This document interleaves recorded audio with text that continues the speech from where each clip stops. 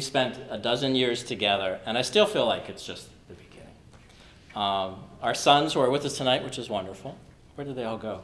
They didn't slip out, did they? There's one. Where'd the other two go? Restroom. Oh, okay. All right, they'll be back.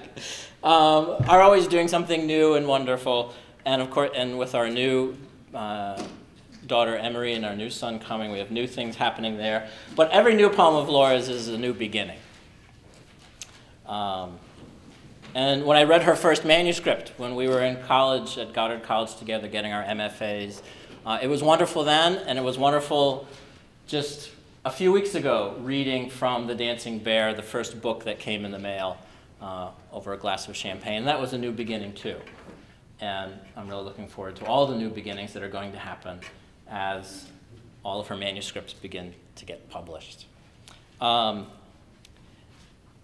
She's continually outdoing herself, and that's one reason why I love her work so much. The poet Tonya Hoagland recently spoke to her and asked her the question, are you happy with any of the things that you've written? And her first answer was no, and then it was maybe, and then it was no again, and that's exactly right. In my mind, you should never be satisfied as an artist with what you're doing, always trying to do something more and something, pushing yourself. And I've always seen Laura doing that. But while I may not be totally objective, there are others who have commented on her work who have great critical eyes and have said wonderful things about her work. The great writers Stephen Dunn and Lee Young Lee and B.J. Ward, who all read her book and reviewed it wonderfully, are not easy to please, nor is the Provincetown Fine Arts Work Center, where she won a scholarship, or the Nebraska Summer Writers Program, where she also won a scholarship, nor is the New Jersey State Arts Council, where she won a fellowship, and the dozens of magazines she's been published in over the last several years certainly are not easy to please either. So it's not just me saying these wonderful things about Laura's work. At Brookdale, Laura is the co-chair of the Visiting Writers Series, and she's a co-advisor for the English Club. She's made a real difference for hundreds of students here at Brookdale, taking them around the country to places like Chicago and Illinois and to the Dodge Poetry Festival.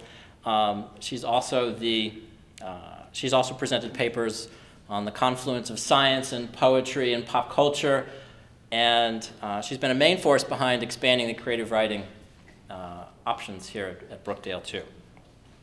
On a more personal note, if I can get any more personal than I have already, I'm really enjoying this new book with you and enjoying this debut. And you'll have no other introducer that says that they love you for it, which I do, and I can't wait to see what else happens. So please welcome Laura McCullough.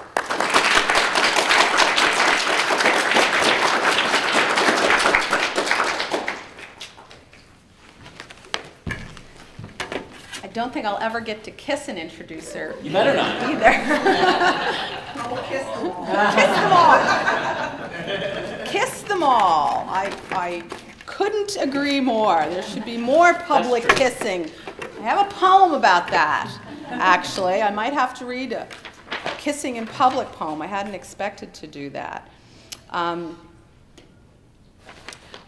While I'm messing around here trying to decide if I am going to change my plans, there's some people that I need to thank. One is Jill Zepankik in the back, and Lauren Brutzman of Student Life and Activities for doing this, for organizing this. You guys work with me a lot to bring the visiting writers, and it's really cool that you're letting me be a little bit of a visiting writer tonight. So thank you. Yeah. The other person that I want to thank is Colleen Lineberry. Colleen is sitting right here in the beautiful lavender purple. She is the painter of the cover of my book, and I adore this cover. It's called Wild Blue. It's an acrylic painting. She's also, I wore this today, a batik artist, and I really appreciate that your art is on my cover. Does she have a website? Do you have a website? Here at the college, but here not in my art, English art and stuff. Well, get on it. thank you for being here. There may be a couple people who haven't been to a poetry reading before. Some of my family are here. I don't know if you've ever been to a poetry reading before. So I'm going to just say a couple of things about poetry readings. One is that if you just read poem after poem after poem after poem, it's going to get exhausting, like having 12 chocolate milkshakes right in a row. By the time you're done, you're going to hate chocolate milkshakes. So there are two schools of thought in poetry. The first is, that's exactly what you should do. You're a poetry purist. You should just read the poems and not talk at all. I am not of that school. I think you've got to give a little bit of context and a little bit of a psychic intermezzo between poems so that you can kind of clear your head. A good poem is usually very packed and intense, a little bit of a psychic punch. You need to catch your breath. So hopefully I'll make this not too terribly painful. We'll have a little bit of a tonal break. The other thing is that there's a little trend among poets to try to broaden the community of poets that people are aware of. And so some poets are starting to read other people's poetry at readings. And I'd like to do that to start off the night. One of the people who is a poetic hero for me is Young Lee, and he did give me a blurb. And as a little bit of a favor back to him, I'd like to read a very small poem of his. If you don't know him and you like this poem, then go Google him. He's a great writer, a contemporary living master. His poem is called One Heart. Look at the birds. Even flying is born out of nothing. The first sky is inside you, open at either end of the day. The work of wings was always freedom, fastening one heart to every falling thing. So Liang Lee, wherever you are, we are evoking the gods of poetry tonight in your name. Thank you. Thank you on Liang Lee's behalf. I actually have 3 poetry manuscripts. One that is published, and I will read some work from here, and I'll read a little bit from the other 2, because just like children, and I have a number of them, you don't just love one, you love them all. So I will give you a little bit of each. In the Shadow of Rain. Beneath an outcropping of rock, the ground is dry. The sky heaves, and the rock might split, and though the water works hard to come around and down to soak you, it cannot. You are in a rain shadow and can't believe your good fortune. Around you, people are having their heads chopped off. Rape has always been, and the world creeps through its cycles unaware of solitary human needs. In your crevasse, there is light, and things grow, but it is relatively safe. Reach across the demarcation that protects you and feel the wet thrust itself against your palm, so many stinging needles. Urchin of wind, you close your fist around, singing against the sound you fear, hoping to be heard through it anyway. If the noise could stop, you might be able to forget and rest inside this shadow. But the sound of hail pelting the world outside is so intoxicating, so blue, crackling with the static of electricity you envy, you'd simply die to, just once. Feel the thump of it on your back as you run for cover.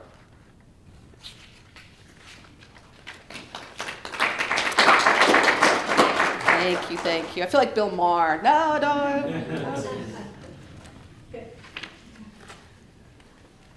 Radiation. Stand on the sidewalk with a cup of warm soup, curry the color of wheat in late August, and let yourself be seen. It's the currency of the street. Wear nothing or everything you own. It doesn't matter. They'll devour you with their eyes, grateful today for your humanity. What you see when you look back is the depth of space behind each cheekbone, the distance between the street and an open window where sadness lurks in the shape of a man found out today he can't have children. His face is luminous, the color of curry or yarrow, your finest eyeshadow, the one meant to capture autumn. It's there in his eyes, more beautiful than anything. In the lot of the hardware store, someone watching you sees the color of your brother's car accident rolling off your shoulders like heat off hot tar in July. They recognize the smell of unresolved childhood grief, and it fills them the way good yeasty bread does. Let them look. You're busy. The man in the window is stretching now, his white chest wide, spine cracking, and with it, the odor of vanilla ice cream on a good man's beard when he kissed you goodbye. Turn away.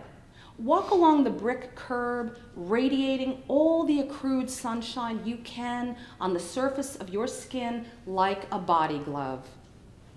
Greet passers-by with a direct gaze. Be confident they see right through you. And if someone begins to cry, tell them a few blocks down is a man in an open window with a chest like a snowy day. Emmy is going to be my little marketer. She's going to make sure that everybody has this book. I'm sorry if she distracts anybody, but it's so sweet.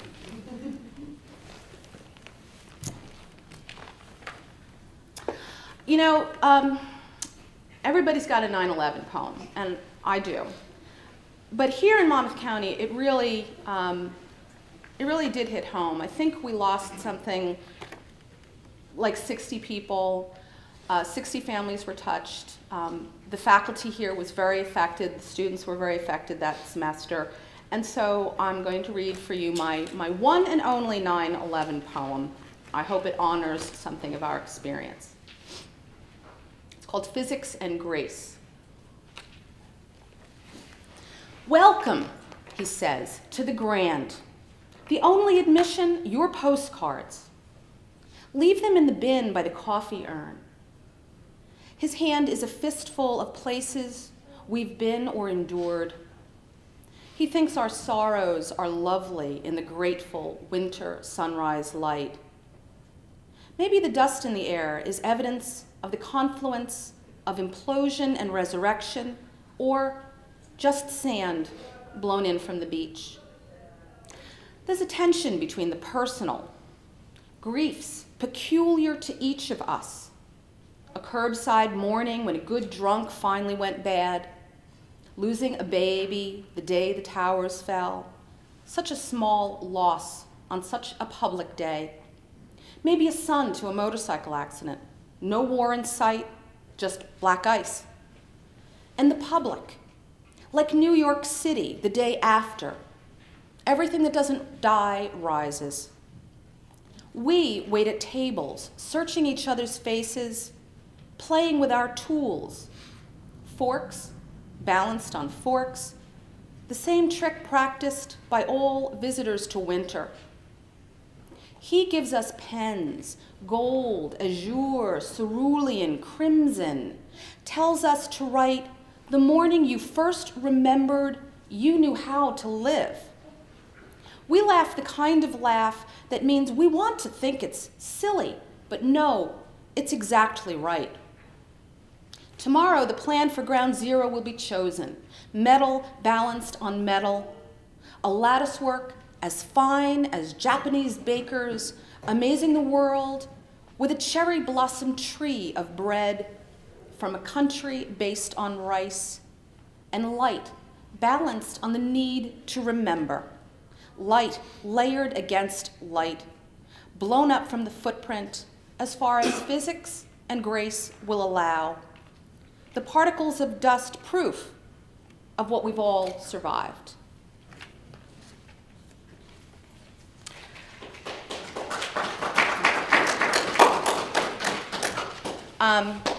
This poem is dedicated to students, to all my students, and especially tonight to Johanna Coburn.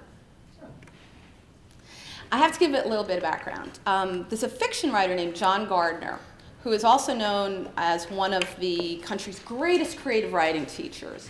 By the way, Jeff Ford, who's here, novelist Jeff Ford, and a professor in the English department studied with him, which is like blew me away when I heard that. So he got to work with one of like the most famous creative writing teachers in the country. But he also wrote short stories, and the short story that figures into this poem is a coming of consciousness about a young man. Do you know what The Art of Living? Does anybody know The Art of Living by John Gardner? In it, a group of young people are asked to dinner where they eat a dog. And I based the poem on that. So there's a little epigraph from the short story, The Art of Living. Then we were the diners now, this instant, sent as distinguished representatives of all who couldn't make it this evening, the dead and the unborn. You read the story? You know the story? Yeah. I love that story. Go. It's good. Well, I hope it works without it. It should work without knowing the story, but if it makes you want to go read the story, that would be even cooler. Email me if you read the story. John and Maureen and Fred and Brian and Joe and Kelly. There were more. We dragged our chairs for one last time into a circle in Warner Hall for the final class that semester. Spring flung upon us overnight, and not a moment too soon. We were ready to kill ourselves that winter. But we're to discuss Gardner's story, where the girl gets the boy to steal a black dog for the cook to cook in an ancient recipe ripe with meaning. There was the son who died in Vietnam, fallen hero, and the boy on a motorcycle quest of his own. All semester, John and Maureen led the class and helped Fred get the mythology behind it all. And Brian, who lacked the money for the text, borrowed it, late every time. Kelly rarely said a word, and Joe bluffed better than anyone. All semester, I'd send them out looking for a dog. Then in class, I'd hack it, boil it, try to make a meal that might finally satisfy. But it never did. Now, in the circle, a little mad, a little tired, I ripped the pages from the book and shoved fistfuls into each of their hands. I took a page and put it to my mouth, ripping off a good 2 paragraphs, feeling the surrender of ink. Who knows what toxins I ingested, but I swallowed. And then Fred. Yeah, he did it too. Ate a whole page. Then the others. The A students, amazingly last, were gnashing and swallowing wads of sopping words. I swear John Gardner was in the room, and every English professor I ever had or wished I had. And though I have no idea if the students learned anything in that class or on that day, I've been told in the halls by students who've heard the tale that it was cool, really cool.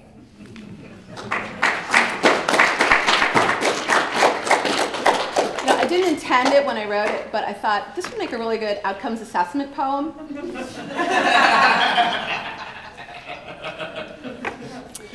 I'll read a couple more from The Dancing Bear for you, but I want to just give you a little bit of my other work. My second manuscript is called What Men Want.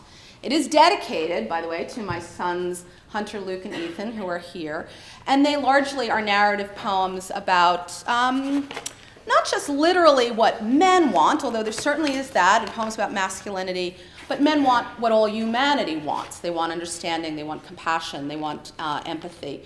So I'll give you a couple of those poems. The first is called A Horse Called Genuflect. If you know the poet Elizabeth Bishop, she's also one of my heroes. She's not a living poet. And there is an epigraph by her for this poem. The art of losing isn't hard to master. You know it?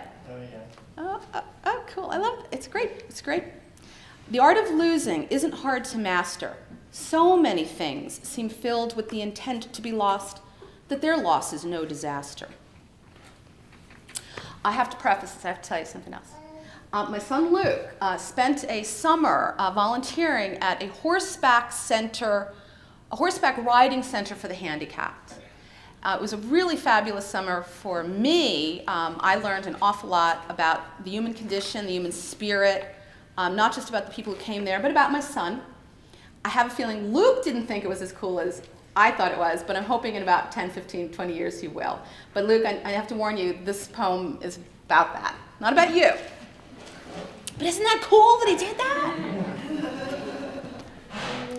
At the Atlantic Riding Center for the Handicapped, the horses wait to be chosen, size and gait for the right rider, depending on disability and need.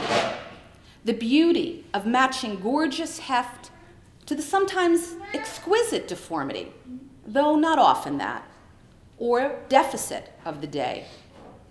Today it must be autism, requiring a steady gait and a steady and wide animal.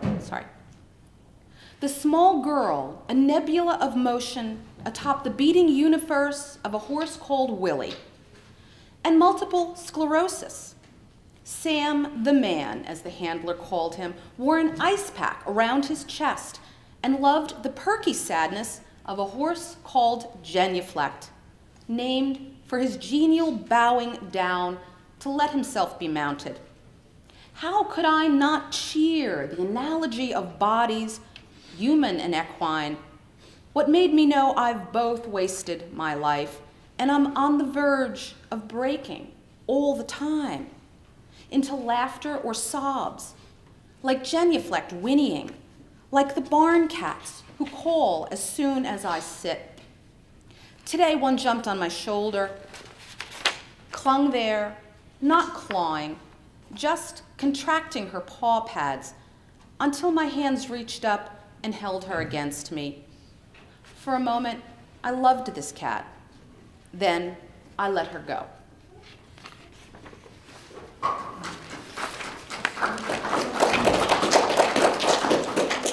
There's something you should know about me.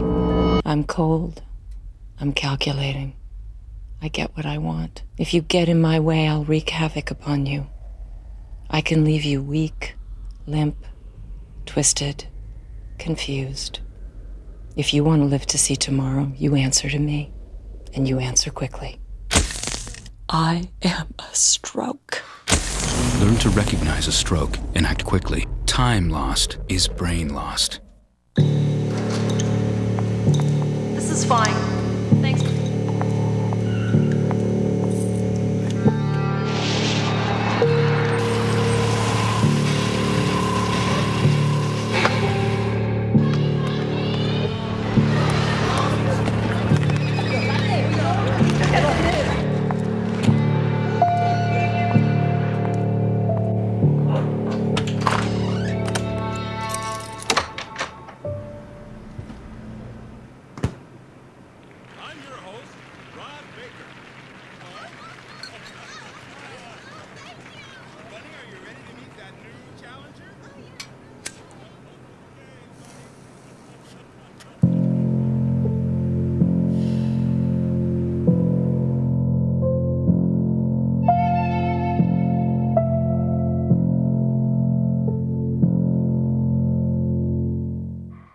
The boy with Down syndrome. This is my life. It's not, I'm sure you all aren't used to this, but I'm used to a lot of noise in the background. Don't mind it at all. Balloons, footballs flying, it's all right. Makes it better. It's okay. They had Brookdale Idol a couple of weeks ago. She climbed up on the stage and tried to take the mic from one of the students, so this is actually pretty good. The boy with Down syndrome. Once on a ranch in Tennessee, on a wide morning when I knew it all, I gotta stop a second. Poppy and Melissa, you're gonna remember this a little bit. This was in Tennessee. We went to Tennessee. Sorry, I had to do the family thing. You gotta give me a break on that one. Boy with Down syndrome. You gotta warn family. You know, anything is fodder and can show up in here, right? I'm scanning. I'm like making sure I didn't say anything bad about it. Once on a ranch in Tennessee, on a wide morning when I knew it all, I asked for their most spirited horse. What made them think I could handle such an animal is beyond me, but I rode it out into the hills at the beginning of the Ozarks, and it was good until, on the way back, my horse was startled by a jackrabbit and bucked me and began to gallop toward home. I clung to the side of the saddle, left foot still in the stirrup, the weight of myself more than I could bear. I was mute, and the air caught in my throat, horse legs pumping near my head, hooves assaulting the ground. I couldn't right myself, and so pushed off into the accommodating air. When I fell in the orange dirt, alone, miles from the stable, I lay there listening to the horse's hooves receding before getting up and starting the slow walk toward a day like this, when someone I don't know and can't love beats against the carapace of my face with an unspeaking mouth. Few horses are perfect, gaits like fingerprints for those who know. And when a horse is in full gallop, there is a moment, I'm told, when all four hooves are off the ground. Thank you. Now, anybody who knows me knows that I've been obsessed for about a year with something that's happened in science. And guess what? You're a captive audience, so I'm going to share it with you. There's a discovery of a brain cell called a mirror neuron. And what this brain cell does, and you need to know this because it figures into the poetry, is if two people are both hooked up to a brain scan and one of them is to experience a feeling, say pain, fear, love, whatever it is, it's not that the person who's watching has learned physical cues or facial recognition of emotions. It turns out this brain cell triggers the same series of brain cells to fire in the observer's brain as in the person who's actually feeling it. That's mind-blowing. They're calling this the new science of empathy. I think it has a lot to do with the arts and how what you try to do in a poem or a song or a painting is to capture something primal that you've experienced and activate in other people their mirror neurons so that they experience it too. I've written a couple of scholarly papers about this, but I've also written an entire poetry manuscript playing off the metaphoric resonance of the words mirror neuron. Mirror, vanity, beauty, aesthetics, aging, neuron, intellect, mind, memory, good and evil. I'm just going to read you a couple of these poems to give you a flavor of it.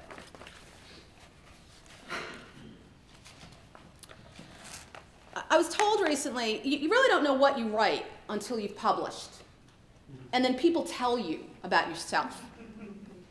One of the things I didn't know about myself is that I'm apparently extremely affected by the news. And things in the news show up in a lot of poems. You may recognize what is in this poem. This is only about 6 months old. Under his cheekbones. Today they gave a woman a new face. The skin peeled from an anonymous man who left his body behind after something happened that changed everything. Those who love him miss him. Those who knew the lines of his face touch their own in hopes of recreating him. The woman who has his face, no doubt, will be told not to touch this new skin, the risk of infection too large. But under there, under this mask, she will be opening and closing her eyes. She will be breathing through her nostrils. Her tongue will be alive inside her mouth like a small pigeon lost in a cave. She will put a finger to her lips, which will part. Her teeth will pull small strips from the edges of her fingernails. This flesh, all she is allowed. Haven't you ever hungered for the edge of another's cheek? Or eyed the fat meat of a hand and wanted to test your teeth across the taut skin? When I press against my lover's diaphragm, breathing with him, my teeth against his flesh, it's all I can do to resist drawing blood. I'm told the woman was quite beautiful, a real charmer. Looking into her eyes, If she'd been close enough, I'm sure I would have wanted to bite her face too. Yeah. Whoa, whoa. I'll pay you afterwards, and if you could come to every reading I ever do, that would be great. Man, that's exactly what you want. You want somebody to do just that. Thank you so much. Somebody's face off now, too. Stay away from me.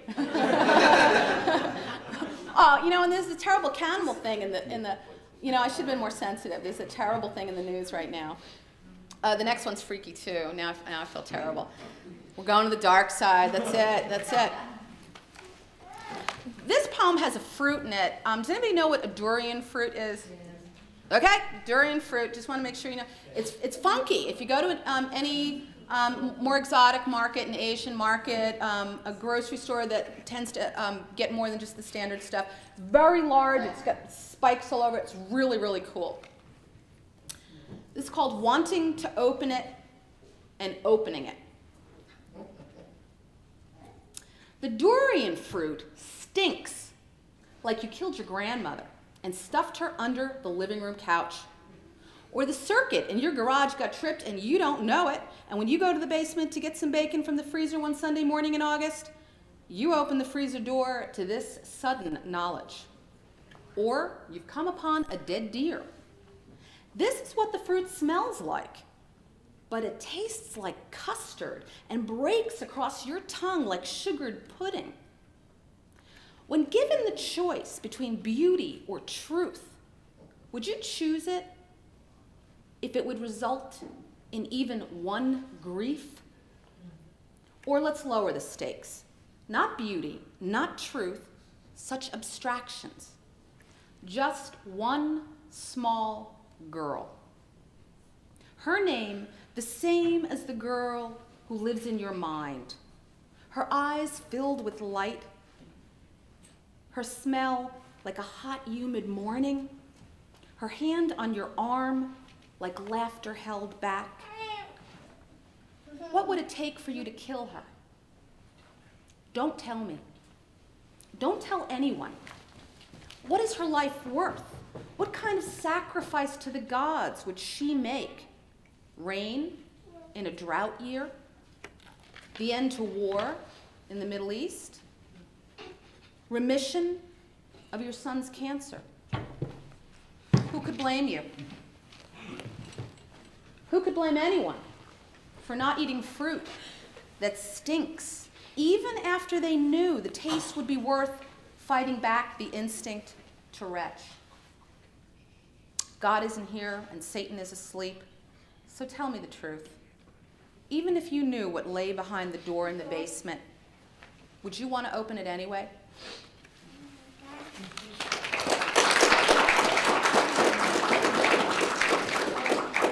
I'm Graham Rahal, a race car driver in the Champ Car World Series. Whether I'm reaching speeds of nearly 200 miles per hour on the racetrack or driving at home on the street, I always keep my hands on the wheel. Recent studies show that most crashes and near crashes involve some form of driver distraction. Please don't text while driving. The consequences can be very serious. Keep your hands on the wheel. Join me and my fellow drivers in the Champ Car World Series by taking the pledge at handsonthewheel.org. I took a trip to Elkhart, Indiana today. Elkhart's a place that has lost jobs faster than anywhere else in America. The people who've lost them have no idea what to do or who to turn to. In fact, local TV stations have started running public service announcements that tell people where to find food banks, even as the food banks don't have enough to meet the demand.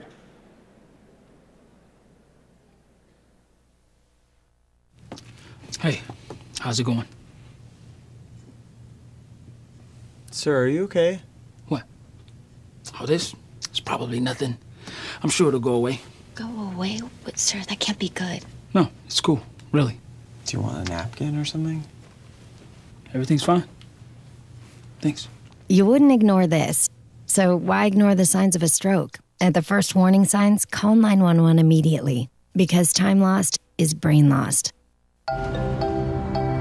The mailbox and the traffic light. Both are ideas from the minds of African Americans. Support the United Negro College Fund because a mind is a terrible thing to waste. We had to put our family dog down not too very long ago, about 6 weeks. But about 2 years ago, we had to put the other family dog down. And this poem is for anyone who's ever had to do that. It's a tough, tough thing. It's called Moment. There's a moment in every dog's life when it surrenders its dogginess to a greater good. Maybe to you if you're lucky and lacking the love of a good dog. And that becomes the firmament in the earthquake your life is. Loneliness can't enter through that door. Make your body a door. What is overhead bears down, and the shape of nothing becomes visible, like your dog in the corner who dreams silently, his legs pumping. This is what you recall when his brave blue-black tongue lolls from his mouth, so long, so thick, you are shocked, and you cradle it in your inadequate hands to keep it off the cold tile floor in the last moments of his dedicated life, weeping like a child with the silly hope you are the door he's passing through.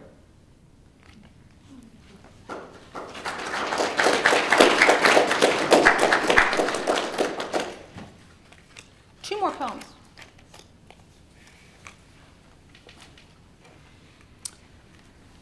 Anybody a surfer in here? Any surfers? I know I have one surfer, or two surfers, three surfers. All right. Internet surfers. Internet surfers. Well, I meant the physical. This is for any of the surfers in the room. And I got up on my knees on a surfboard once. 45-year-old old chick. I did. I got on my knees. You saw me. Between the board and the whale. Spiros Varnos. This is also from the news. You can go back. You can Google these things. Spiros Varnos was surfing one day in his 60th year. He started when he was 12. And so this was a life's work, if you will. And this day, something wonderful happened. Off the coast of California on a sunny day, what else could it be? A whale came up underneath him, lifting him on his board into the air so gently he never changed positions, though he reported a pinched finger where it was caught between the board and the whale. There were witnesses. This is no lie. And imagine that, working your whole life at something you love until you know it so well. The board is like an extension of your body, the water like the air you breathe, and you ride the confluence of the two as if it is the only place you're really alive, and still something unexpected happens. Who knows what Spiros thinks, or the whale for that matter? Such things are not supposed to happen. But some days when I'm driving to work, I watch the sky instead of the highway and imagine the nose of my car tipping up, the wheels unsuctioning from the road, and the kisses I feel planted on my cheeks in moments I am alone must be real. Leakage from a world where memory and sound and light break in waves on each of us, leaving residue like sand blown across a dune that doesn't exist. You know, I've read that poem a couple of times in other places, Austin, Texas, elsewhere, and I realized no questions asked. You read it here for people who drive on the Garden State Parkway. You have to tell them you are not driving and looking at the sky. So I don't do that. I obviously am watching the road. It's not meant literally.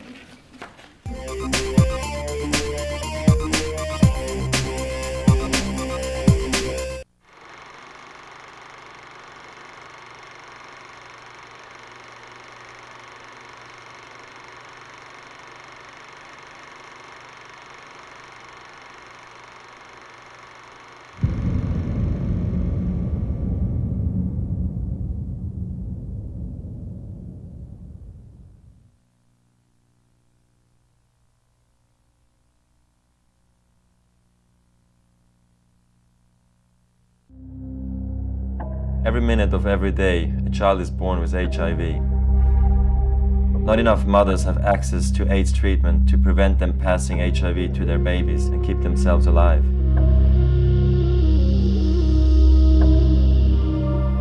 It doesn't have to be this way. Together, we can work for an AIDS-free generation. Unite for children, unite against AIDS. Yeah, all right. Let's go. Let's go. Let's go. Pump up, pump less.